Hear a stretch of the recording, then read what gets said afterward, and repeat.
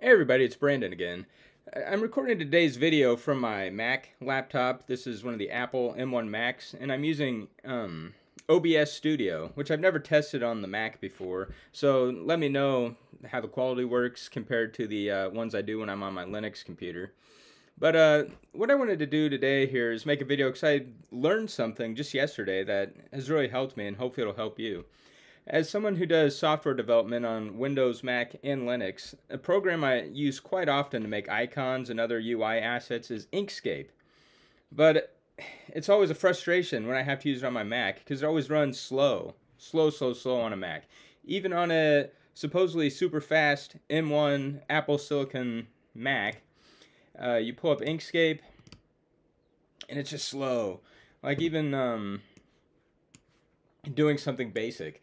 So you can make a square and just try to rotate it, and it's like choppy and it barely works. And it might not come through good on the video, but anybody who's used Inkscape on their Mac knows it's slow and it sucks. But I found out something super easy that instantly makes it so much faster and actually usable on a Mac.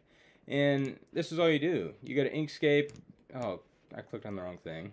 Of course. You go to Inkscape Preferences, Theming, and it's set on the default theme, and you just switch it to this Minwata, or however you say it, Inkscape. There's a regular one and a dark one, and it does make the app look a little more archaic, but it's instantly like all of a sudden things move around smooth, my square rotates smooth, and it might not come through on the video, but I'm telling you, it just works now, just like it would on any other system. And all I did was change the theme.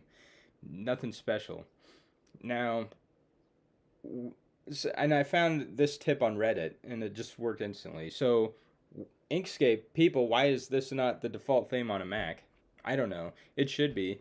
Because if somebody just downloads Inkscape on a Mac, how it is, and used it, they would say, this sucks. It barely works.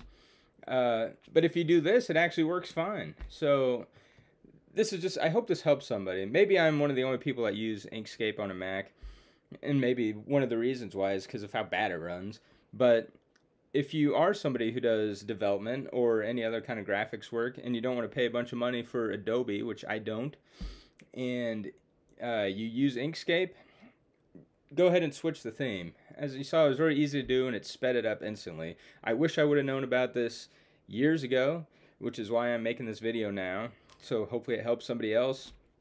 This has really helped me because a lot of times when I'm doing work on the Mac, I'll just, do some stuff here, move over to the Linux computer, do my graphic stuff, transfer it over to the network, and come back, and it adds a whole bunch more time.